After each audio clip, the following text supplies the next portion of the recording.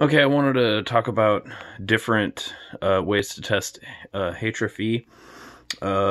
There's the multimeter that comes with this little plug-in that you can plug transistors in sometimes. It's right there. And that's good for silicone, but it's not good for germanium transistors. I also bought this little gadget off Amazon, and it was $7. It's kind of cool. It tells you which pinout goes where, like base, emitter, collector, and it tells you the leakage, but like the gain and the leakage, but it's not accurate at all. It does tell you if one's higher than the other. That's about it, but it's very inaccurate. The circuit from Bear is the most accurate one that I've found, and also it's cheap because you make it, so it only costs a couple bucks if you have the parts. And I'll post a link on the video to the schematic. Let's see. Okay, this is where I plug in the 9-volt power supply, or you could use a 9-volt battery. And the reason why I have another one on top of it is because for PNP, you use it one polarity, NPN, you reverse the polarity. Or you can just, instead of having it where you plug into this one, you can just have a switch reversing the polarity on positive and negative. These two bars are for the multimeter. That's where you connect it for your reading. There's a switch. When it's this way, it's giving you the gain, and then you switch it this way, and it gives you the leakage. Originally, I would plug the transistors into here, and I do it one at a time, but the heat from my hand would make it so I had to wait about 10 minutes for it to get back to room temperature, because these are very sensitive to temperature. Just touching it changes the HFE. So I found if I put them all on a breadboard and then I just plug this in, then I'm not even touching the transistor, and then I get my reading and I go on to the next one. I get my reading, I get the gain and then the leakage, write it down.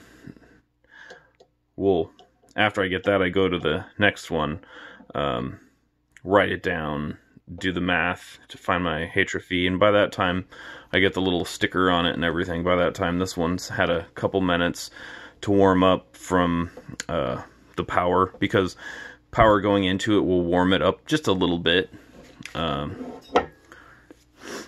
you don't have to wait real long, because you can wait like 5 minutes for it to study out and stop, but it's not worth it because it takes up time. And I found the quicker you get this done, the more accurate it is, because if you do them at different times, then the temperature in your room is going to be different, and that makes a huge difference. I learned that the hard way. I probably did about 20 one day, and then the next day I was doing more, and I thought, I'm going to get a reading of the one I did the previous day, and it was way off because of the differences in the room temperature.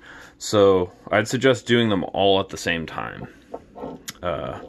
and do it like this. Just go to the next one. Don't worry about waiting for the reading to study out, because it's only a few points. It doesn't make that much of a difference. And then basically what you're going to get is when you have a set like this, you'll get the relative HFE to the rest of them. Yeah. Okay, let's explore the circuit and see how it's wired. Okay, the collector goes to the meter. And that's the meter right there. You can see it goes right to the meter. And the base goes to the switch. The other side of the switch goes to the power, and this goes to, if it's PNP, it's negative. If it's NPN, it goes to positive.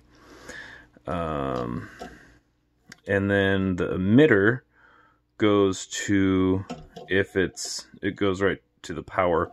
If it's PNP, it goes to the positive, and if it's NPN, it goes to the negative. All right, and I think that's, oh, I believe this was a 1 meg resistor. Double check the schematic from Bear. Go to the link, double check everything.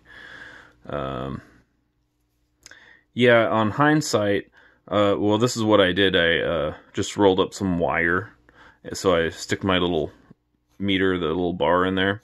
But on hindsight, it would have been cooler if I made a little wire with an alligator clip on it, so I could just clip it to my meter bars instead.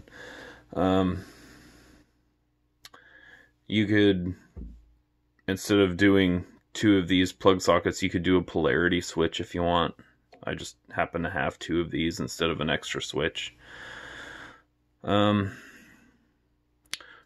so, oh yes, and this is cool, was a cool idea, because you have different transistors, and some of the pinouts are different, so when there's a pinout, I just make an adapter, you know, twist the 2 wires around, plug it in, look at that, now it goes to a different pinout, right?